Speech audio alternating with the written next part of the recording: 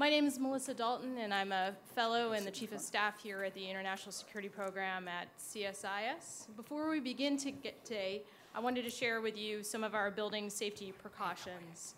We, of course, feel quite safe and secure here at CSIS, but as a convener, we have a responsibility to apprise you of some of the instructions in the event of an emergency situation.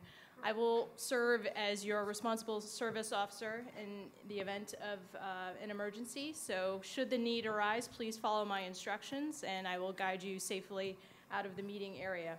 Finally, please take a moment to familiarize yourself with the emergency exit that is directly behind you.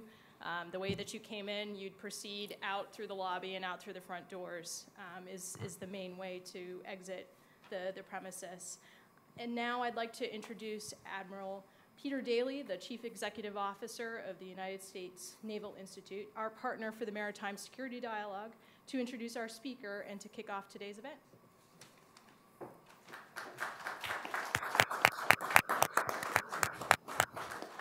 Good afternoon. We're very eager to get into this phase of this great partnership between the Naval Institute and CSIS. We're very proud to have Mike Connor here, commander of the Submarine Force. Vice Admiral Connor's had that job since 2012. Obviously, he's commanded at all levels. He served on 4 different submarines, then commanded Seawolf SSN 21. He also went on to command Submarine Squadron 8 and Submarine Group 7 in Japan. And I think probably most of the people in this audience understand what that means, but Submarine Group 7 is the most forward, the most strategically and operationally important group command that we have. And at the time, his responsibilities covered the submarines operating in the Western Pacific and the submarines operating in the Central Command, Arabian Gulf areas of responsibility. We're very proud to have him here, as I mentioned, and his short tours, you know, I could go through a whole list. I think most of you are familiar with his bios, but I think the most important one to mention is that he was previously the director in the OPNAV staff for the submarine programs, N87, now N97, and in that role, he really looked at the future and the programming for the submarine force, but now, since 2012, has had to implement it. So we're eager to hear his perspective, and we welcome Vice Admiral Mike Connor.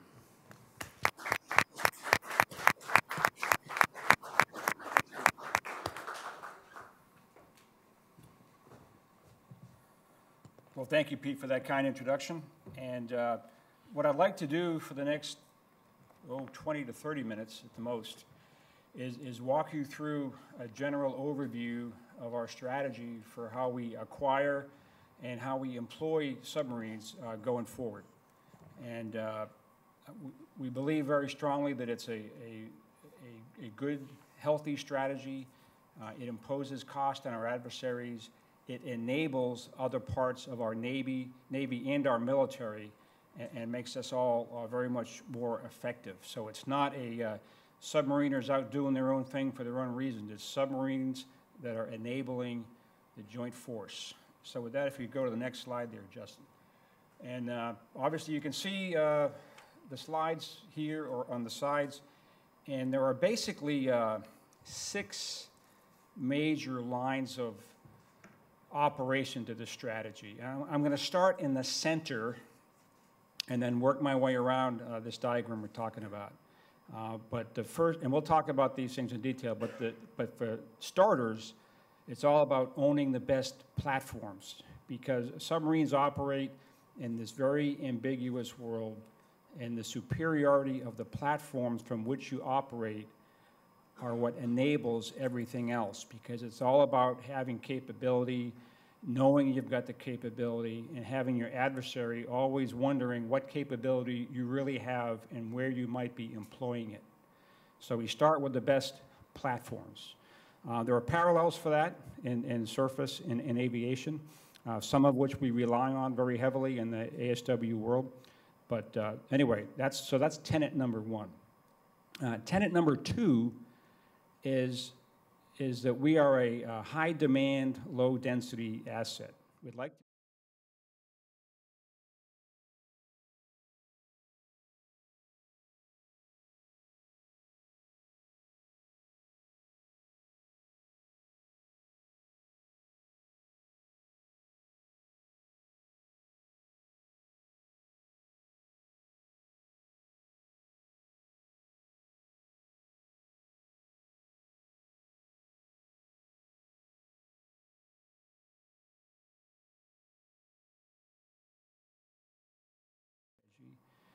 we call beat the enemy system.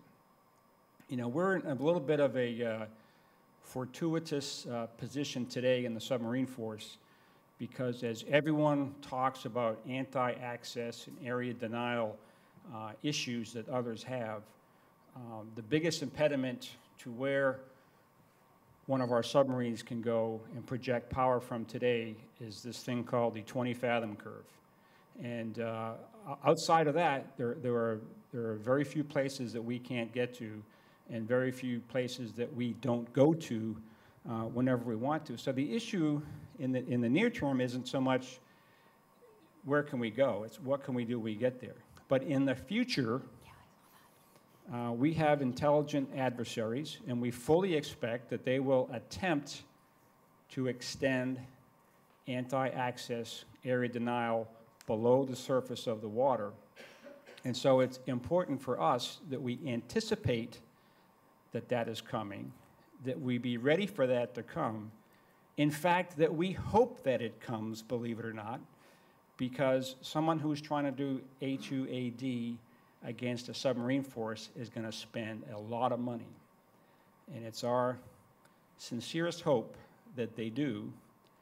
And then after they do, that we will take their investment and make it essentially irrelevant or worse, make it something that we can use against them.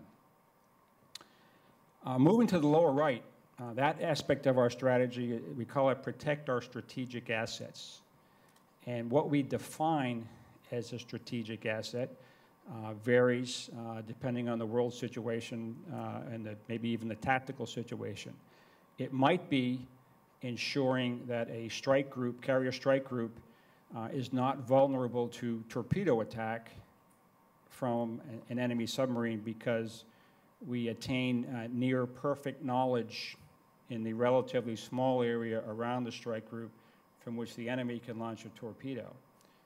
And then we force him into the sort of more generic, if you want to attack our surface assets, you have to use missiles to do that, which means he gets a smaller warhead, and we reduce it to within the overall integrated air and missile defense problem.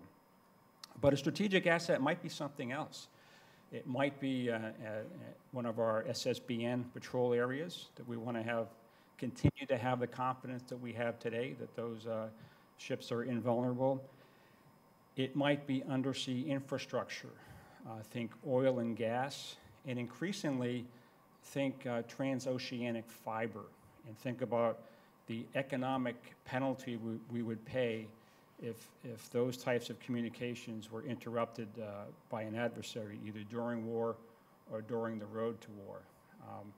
There are a lot of scholars in here. There's some great work done by a professor from the Army Staff College out in Fort Leavenworth, where he talks about this Russian strategy of strategic operations to defeat critical infrastructure targets. And they're putting a lot of thought into things like, power infrastructure, oil and gas infrastructure, and communications infrastructure. And some of the key nodes in those systems reside under the ocean. So we need to look at how we ensure the continuity in those areas. In the lower left, we talk about getting on the same page. We have our own unique set of information that we use in the undersea. Some of it comes from our submarines themselves. Some comes from these integrated undersea surveillance systems.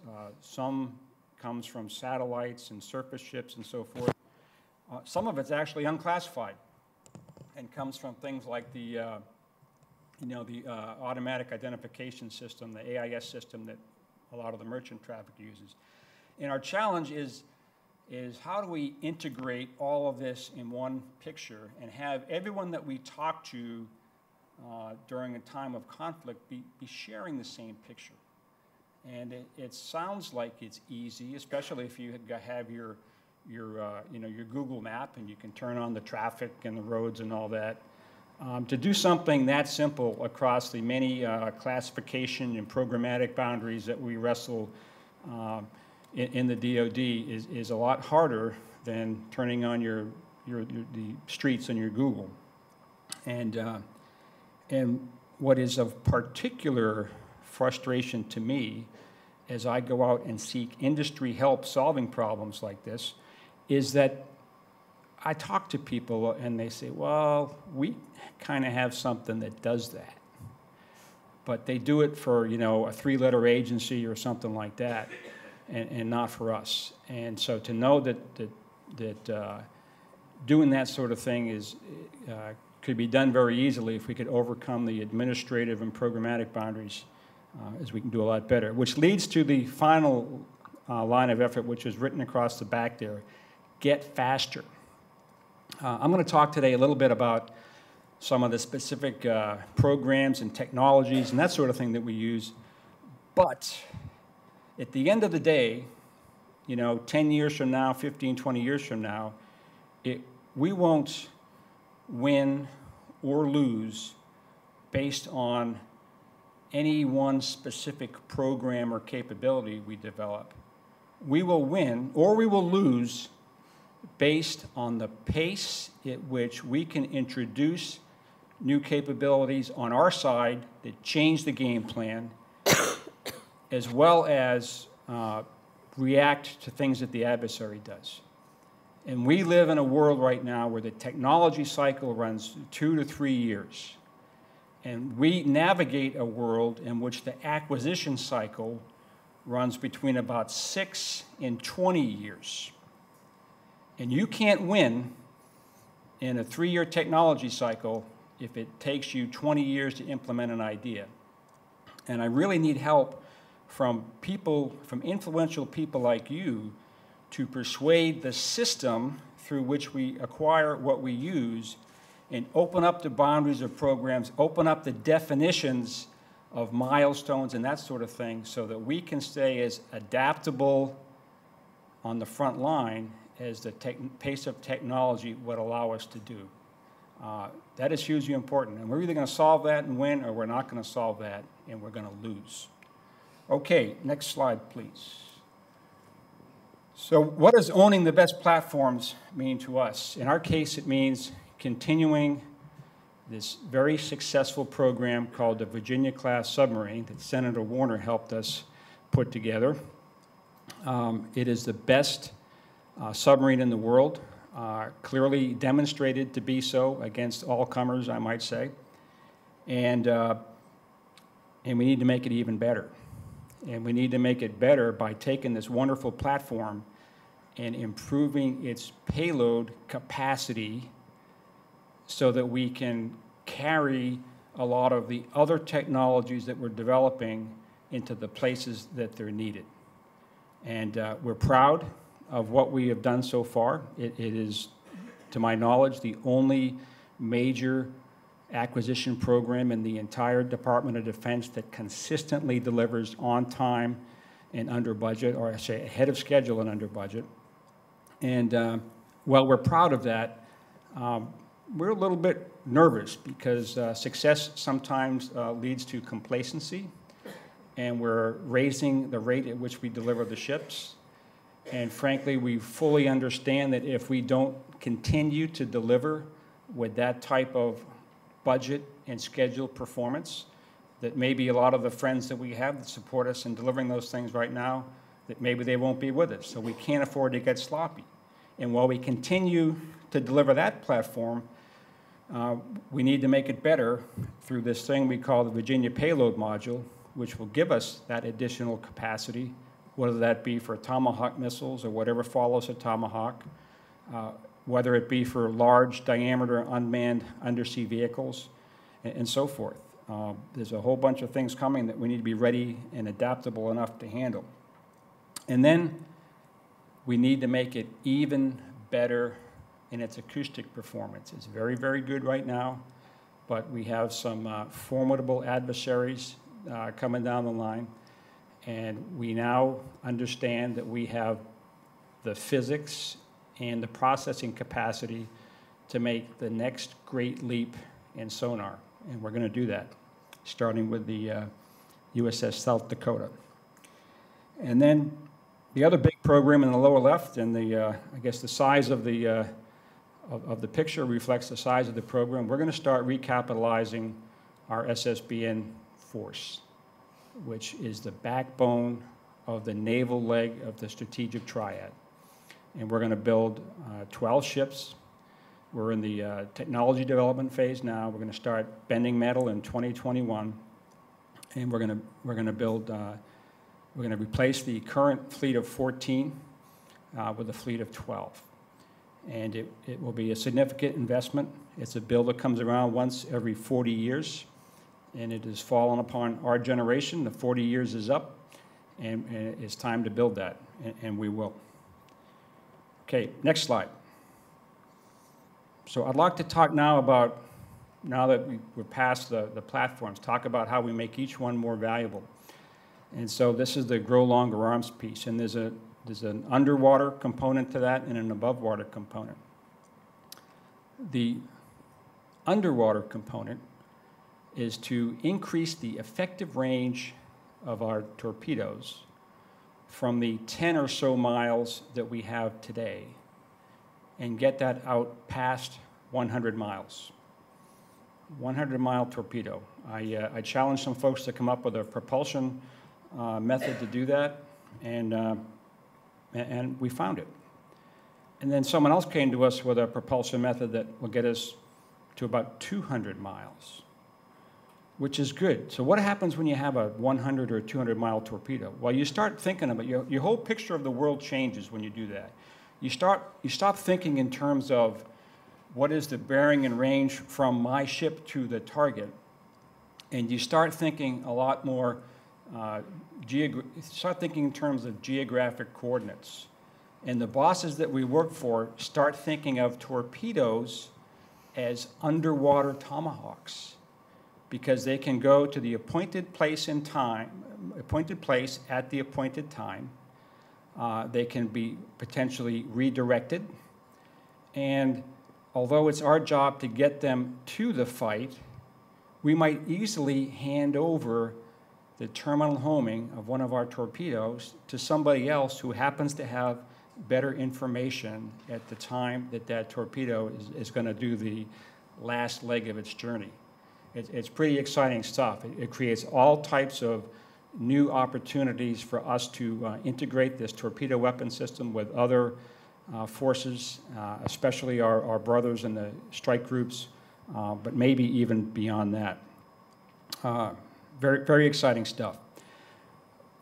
But in between those two things, there's another thing that we call, first of all, we call what we do today, we're calling it the lead bullet. Yeah, it's about 10 miles. And then we're calling this next step up is about, we call it the silver bullet. And that is shooting things over the horizon from your submarine without any outside assistance using an unmanned air vehicle, a very inexpensive unmanned air vehicle that you launch from your own ship that looks over the horizon and it tells you what's going on, lets you meet all those rules of engagement so that you know you're engaging the one you want to and no one else. And again, another very promising technology that has been demonstrated already. And then we call this very long-range weapon the golden bullet, which, given that it's geographically driven, isn't restricted to open water. It can go in the harbor. It can go up the river. It can knock on the door of the tunnel that has whatever the tunnel might have. So there's a lot of things we can do with that. And with that, we'll go to the, I'm sorry, let's go above the waterline. Most of the ordnance that we've used in the last 20, 30 years has been the Tomahawk land attack missile. And many folks, including my buddy Jim Colgery in the back there, remembers when we carried the Tomahawk anti-ship missile. And we always knew that that missile, if we shot it, we knew it would hit something. We just didn't know what it would hit. And that was because we had a missile whose kinetic range was greater than the range at which we could effectively command and control. But our ability to command and control has improved dramatically since then.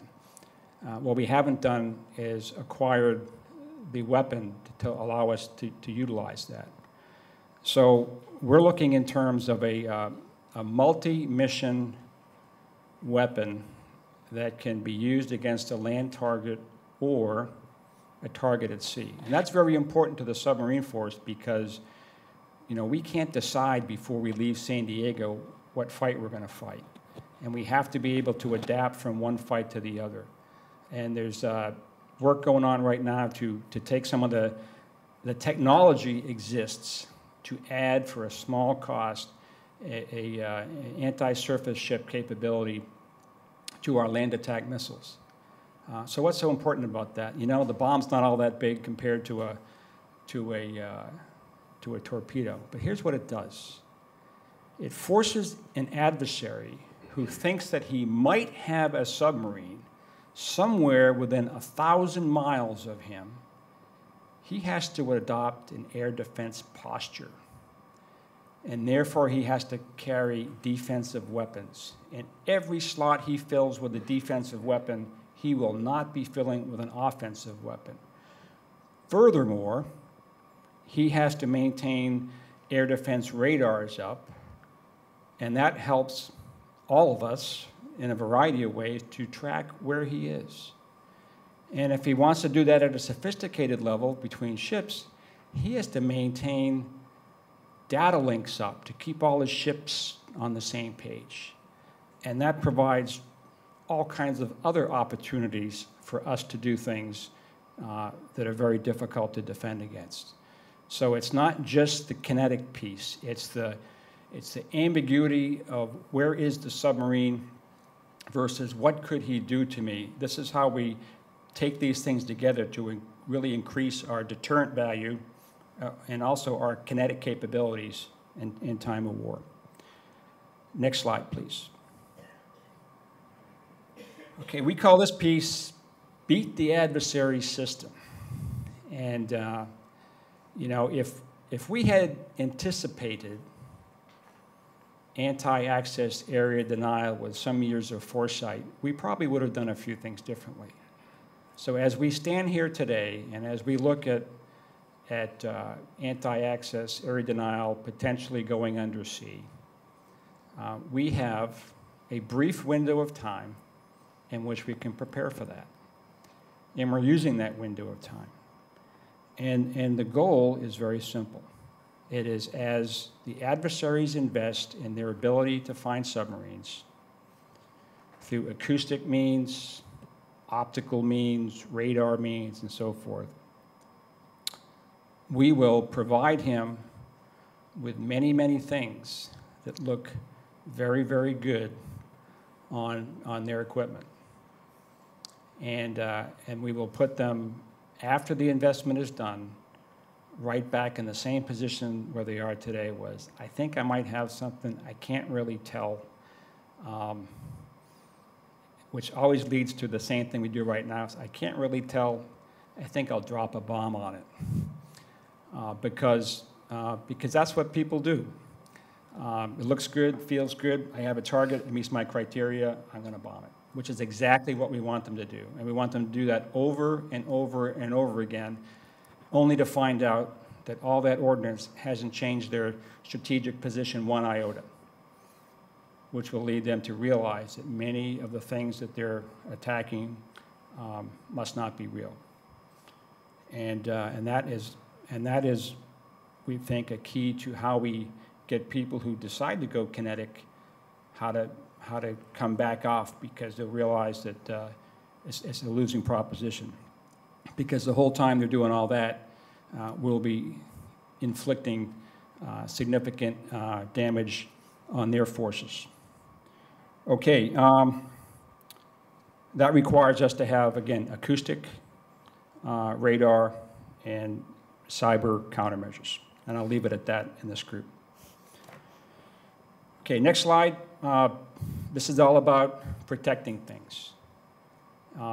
It's very, very hard to have perfect knowledge over a huge area of ocean. It is entirely feasible at reasonable cost to have near perfect knowledge over a select piece of ocean. So that requires some coordination between ASW forces and keeping areas clear so that our strike groups know where they can and where they cannot have freedom of maneuver. And then the strike group commander can match where he has freedom of maneuver with where he needs to be to do his mission. And we will keep those forces very much in the game. And again, as I said before, there are other things that are also very important that we know what is going on around them. And we're going to maintain the ability or grow the ability to do that in many, many cases using unmanned systems. Okay, and the next page, I've talked to that somewhat already, but that is pulling together everything from the most exquisite national technical means down to unclassified information, sharing it amongst all of our key decision makers, allowing us to rapidly converge on decisions in a short period of time, looking at the same picture so we can facilitate that conversation. And next slide. So I want to dwell on this one a little bit.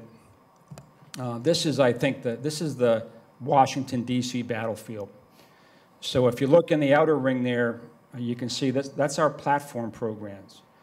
And, you know, we're in the nuclear submarine business, and platforms of that complexity necessarily take many years, really over a decade, to design and build because of the level and types of technology and because of the types of exquisite safeguards that we need to ensure that are a part of that process at every step of the way.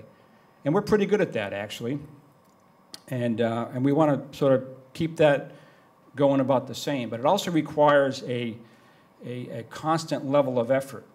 For example, to sustain our strategic deterrent, we have to stay on the path that we're on right now, and we can't afford any bumps in the road due to things like sequestration or other, you know, budget battles here. We need to have a predictable future for our industry partners so they can acquire the materials and the workforce for the long-term commitment that is shipbuilding. That's how it has to happen. We can help them through things like block purchases of submarines, so they and their suppliers can work their future. But we can't do 10-year programs with 1-year uncertainty in funding. In the next circle, the yellow circle, is where we start talking about vehicles. And in many cases, the vehicles have to work to a single-digit years timeline. We have to make them change to impose new quandaries for our adversaries. We have to make them change sometimes to adapt to the quandaries that our adversaries present us. And we can physically do this. I mentioned before we have some issues with JCID's milestones, so we have to define our programs right. We have issues in the testing arena. You know, we did a software change not too long ago to make sure we could accommodate a new threat that was presented to us. And we got that change done in about 5 months, along with some significant in-house testing. But the external testing regime that we go through wanted us to do 165 in-water shots to prove that this little software change we made in one segment of the program was good to go. 165 shots, that's almost a year's worth of training shots for the submarine force. We can't do business that way. We have to leverage modeling and simulation. We have to have people who are knowledgeable in software to recognize that this module does not affect all those other modules, and we need to keep that pace of change going. We also have to learn how to define our programs. I learned a lot by studying naval aviation and this little change they made to the Hornet that turned it into the Super Hornet, which of course is in effect an entirely different and vastly superior aircraft in every respect. So we're following that lead. I make no apologies for it as we do our heavyweight torpedo restart, is what we're calling it, so we can sustain our weapons inventory. And that restart is going to open our production line, but that production line will be tied to an innovation effort that will parallel what we do with the combat systems on the submarines, where every other year we come up with what we call a technical insertion.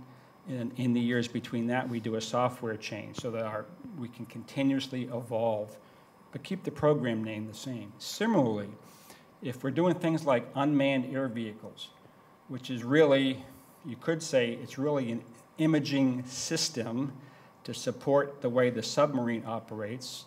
Well, our combat system has an imaging subsystem. So the worst thing we could do to move quickly would be to define the unmanned air vehicle as a new program. Rather, we should define it as an extension of the combat system. It's a technical insertion, so to speak. And I'm not doing this to be devious. If I was, I wouldn't be telling you all. I'm simply looking at what is the capability I need to deliver, and what are the hurdles that I have to face, and how can I overcome those hurdles? And that's why we come up with some things that just might not make sense if you didn't deal with that whole picture. Is this making sense here? Okay, and then on to the right, the timelines get shorter and shorter because sometimes we need to do a software change very quickly. You get a new radar, we get a new countermeasure, and that sort of thing. And as we continuously learn working with the SEALs, we're doing some pretty good work with them recently, with them helping us with our unmanned vehicles, because we're working on long term on these fancy things that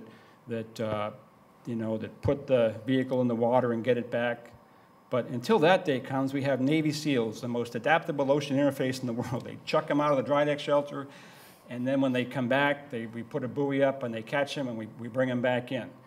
And, but in the process of that interaction we have, they said, well, if we can put this thing out, they have a bunch of other stuff they'd like to put out through that same dry deck shelter. So as we compare notes with each other, we learn a lot from each other.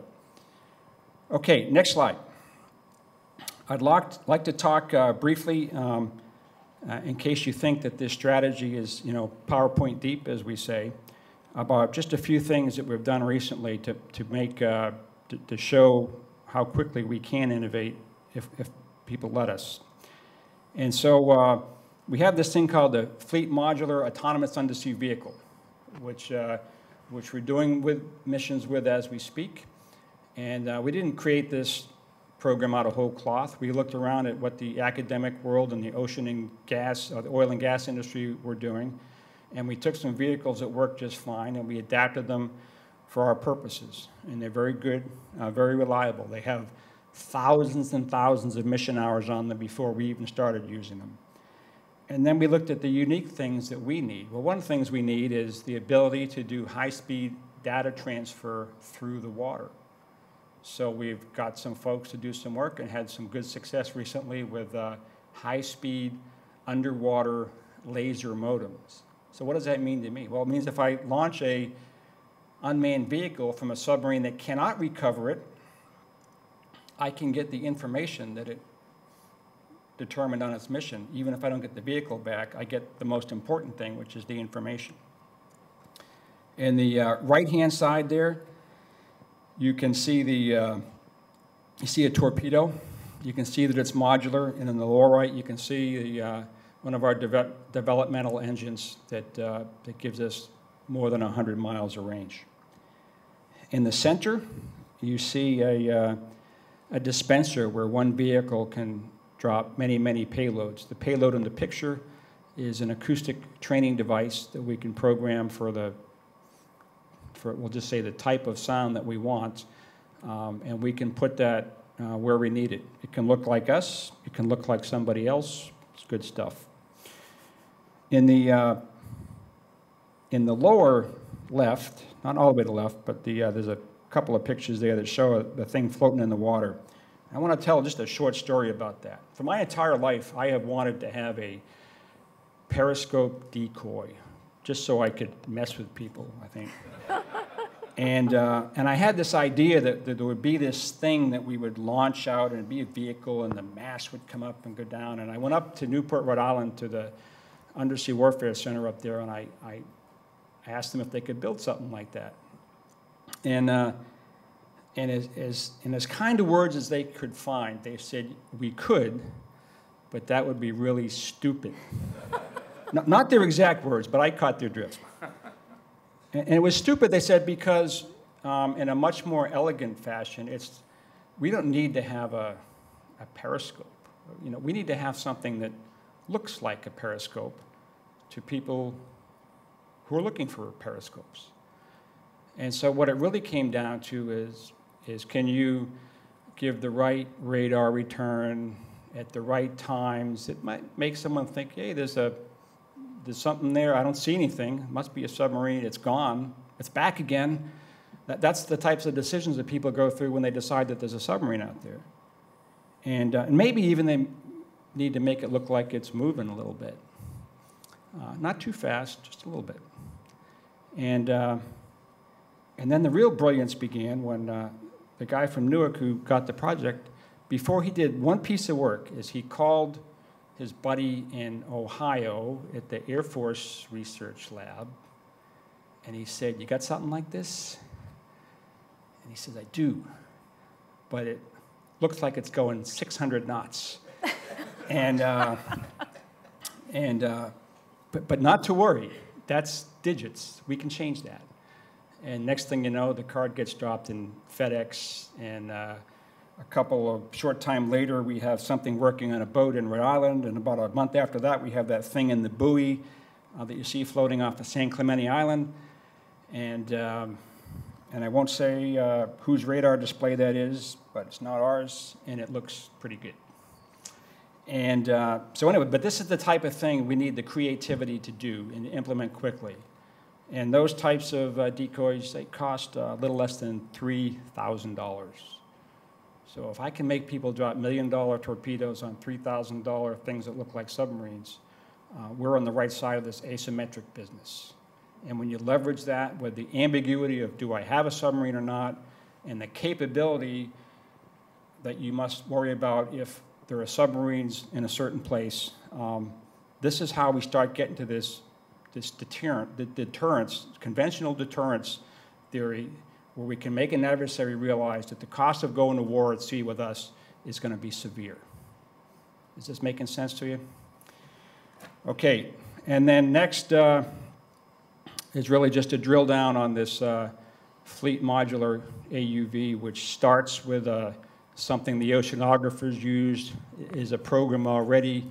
So we add a few things to their program, like the laser comms to download the information, better batteries. You know, we had a bad experience a few years ago with lithium-ion batteries on a submarine, but we've got projects to make sure that the technology gets better. Industry is helping us. You know, Elon Musk wants to put a huge lithium-ion battery in everybody's garage. So now I'm going to have this huge test bed. You know, if houses don't start blowing up all over the country in the next 2 years, we're going to know that we have mastered some lithium-ion battery technology. So, you know, and we need to have an open enough mind to say that if that is good enough to put in your house, it's probably good enough to go in an unmanned vehicle. Okay, next slide. So that's it at a very high level. We think we have a strategy that is coherent, that is effective, that meshes with the larger needs of the national strategy. And with that, I think Dr. Hicks and I are going to sit and take any of your questions. Thank you.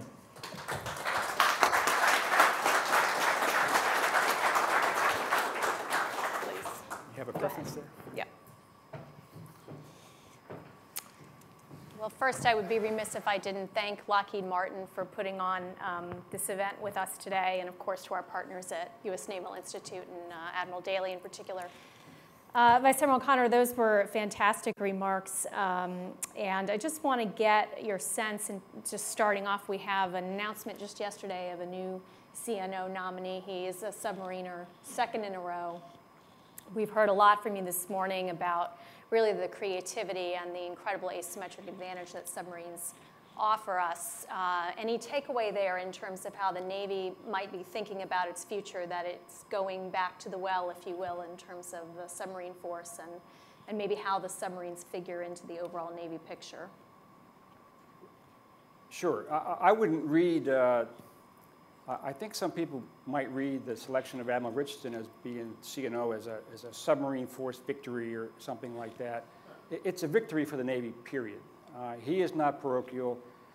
He has spent the last 3 years working on submarines and aircraft carriers.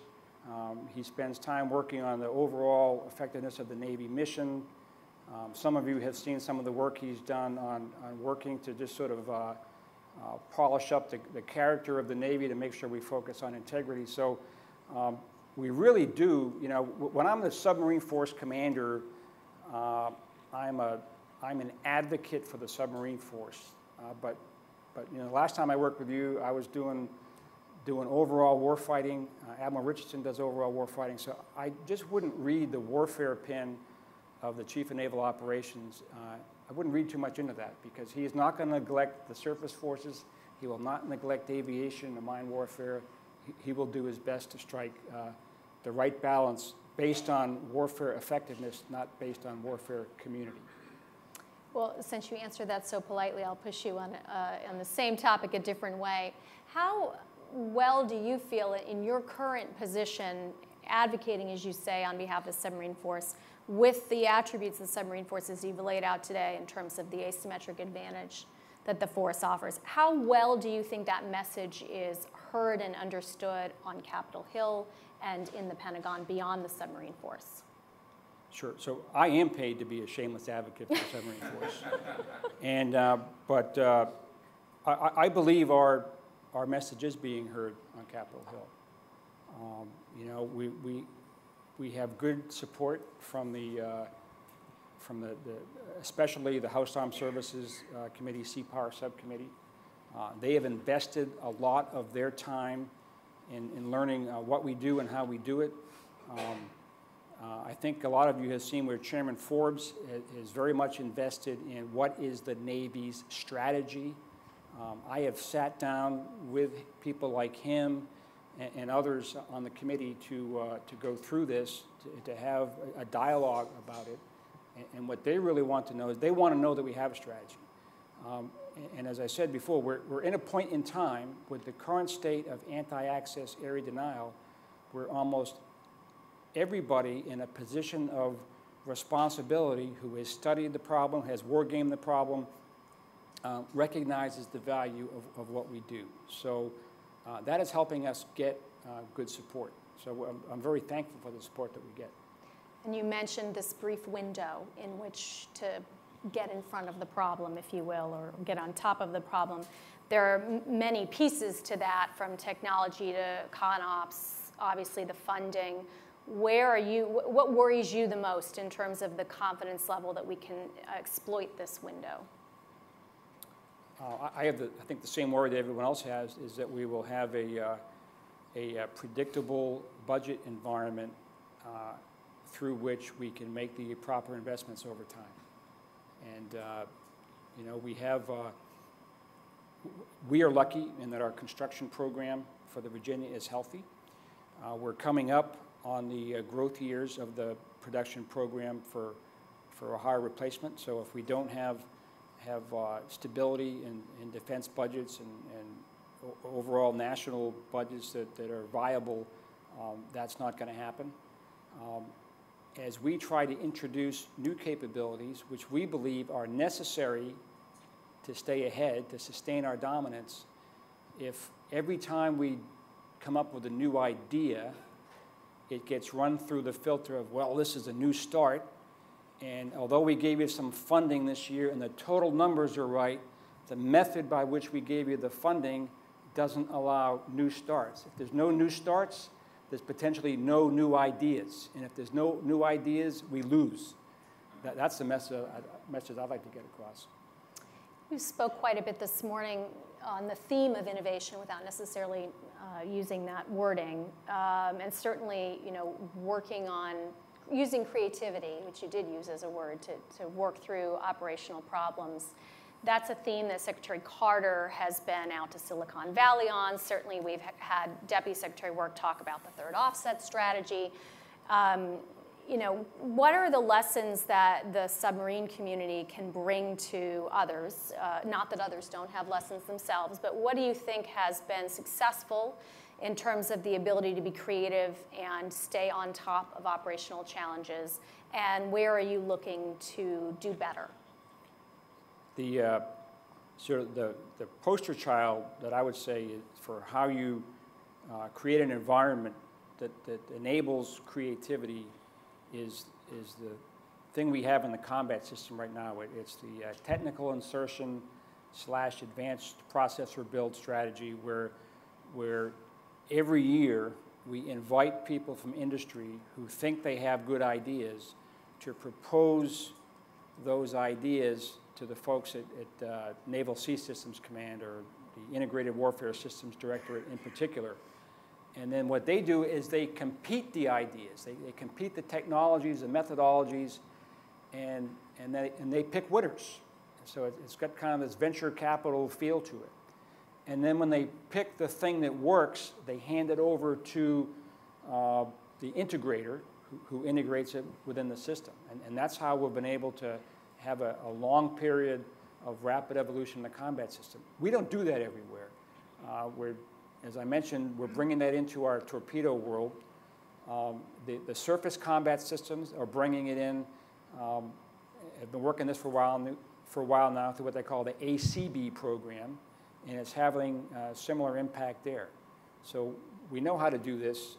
We just need to make sure we create the environment to do it, that we don't define a new idea as a new start, and then that we look at how much testing is required versus how much is desired by the system until every bureaucrat is happy. Not necessarily the same thing. Very good. I'm only going to ask one more question because we have a great deal of maritime knowledge in the audience. We want to leave time for them to ask questions as well. Also yesterday, which was a busy day, Secretary Mavis was up at the Naval Academy, gave a talk, and he spoke at one point in his speech. I believe his phrasing was something along the lines that all insignia are now available to women, with the exception of the Trident. And of course, we've got the enlisted women. We've had officers, now we have enlisted women coming through submarine billets. Can you just briefly talk about where you are in that process and milestones? Sure. We have somewhat over 100 women officers in the submarine force now, at every stage, whether it's initial training on their junior officer sea tour, they've completed the junior officer sea tour, and they're now working ashore. We're just now, I'm happy to say, starting to get some of those women to agree to stay on for a department head tour. So it's going well. The average woman that we have in the submarine force, the average woman is an above average performer, which actually makes sense if you do the math and look at how competitive it was for the number of women who applied to get in the number of slots we had available. They're supremely talented, and the experience we've had with them at sea has borne that out. We're just now at the cusp of enlisted women in submarines, and we just had a selection board about 2 weeks ago. And let me just describe the process a little bit. A lot of study of lessons learned from other communities has suggested that when you want to bring women into a group, you should bring them in a way that no one feels alone and isolated, which is easy to do. I mean, a sailor on their first sea tour can feel alone and isolated anyhow.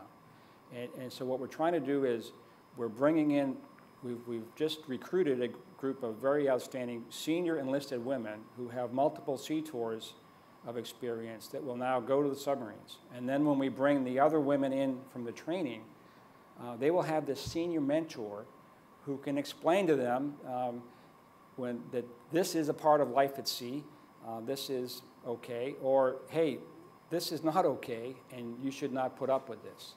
And we think that this will go a long way towards increasing the confidence that they have, the safety that they feel on the ship, and just it really does make a big difference. We've learned if you to have a mentor, if you're a young woman, it's very good if there's an older, more experienced woman that you can talk to about whatever you want to talk about. So that's the method behind it.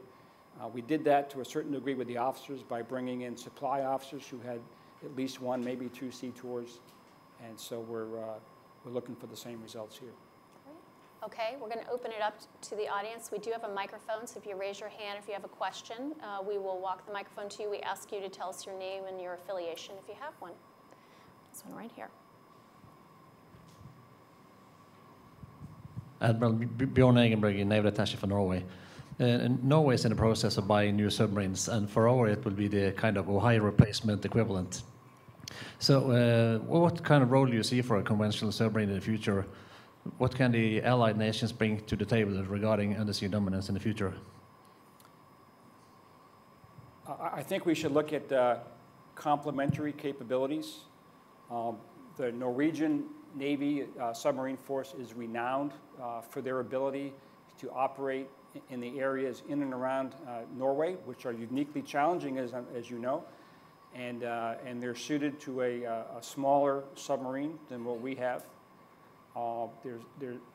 They don't have to go as far to get to what their mission area would be, so that opens up conventional opportunities, maybe supplemented by AIP and so forth. So I think there's a lot of, as we work with allies, we should look at things like that. When we look in the Western Pacific, we have some skill sets. We can move from fight to fight.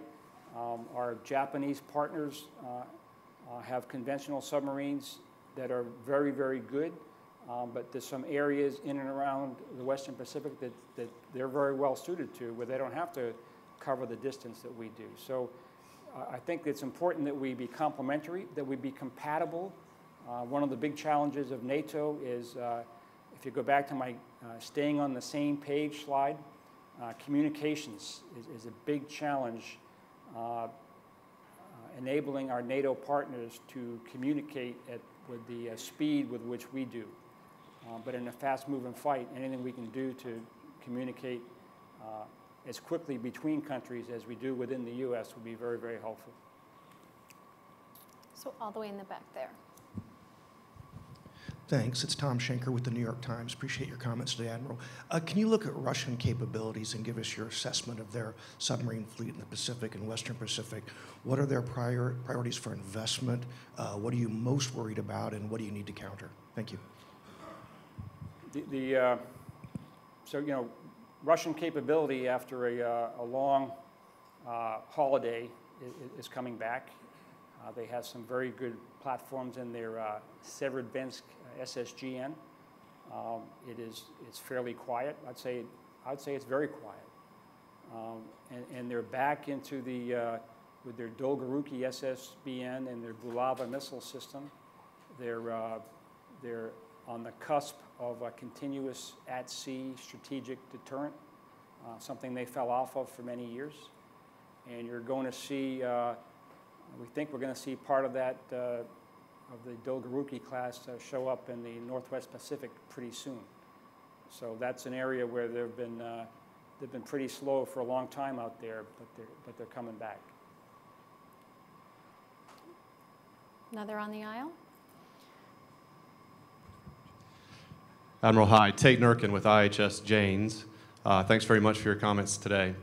At the end, you mentioned the FMAUV as a critical vehicle for execution of this strategy. I'd be curious on your broader comments about unmanned systems and unmanned undersea systems in particular, both as an enabler of the strategy that you've articulated and also as a challenge that you may face in the undersea environment as these systems proliferate?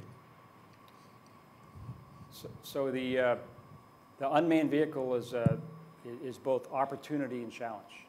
I think the proliferation of unmanned vehicles will go geometric in the very near future as the ability to execute the autonomy, as we can execute that autonomy with more confidence, as we make incremental improvements in power density and so forth, and we learn, we get a little more skillful in using the power density that we have.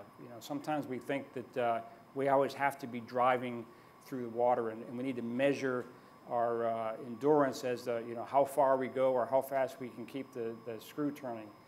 In many cases, it's about getting to the right place and staying there, and then coming back maybe.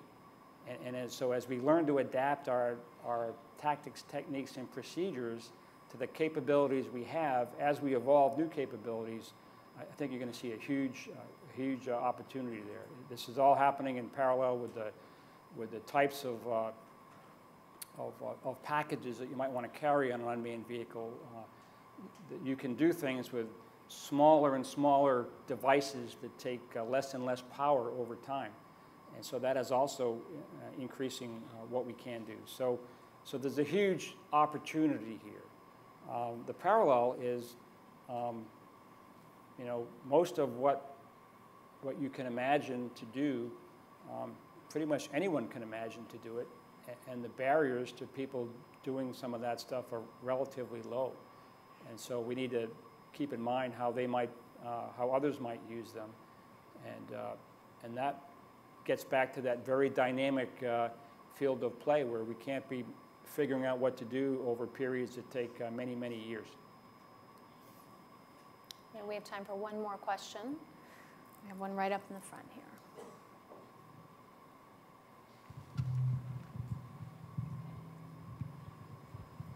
Sir, Major Ted Zagraniski on the Army staff at the Pentagon. I have a question for you about sort of the broader thrust of the presentation that you made today. So you've articulated a very interesting set of desired future ways and means. And I'm curious to what extent you believe, as you cast subforce capabilities into the future, does this sort of necessitate a thoroughgoing reinvention of how the U.S. Navy applies its sea power under the waves? Or are we looking at submarines essentially doing what they do now but getting faster? Thank you.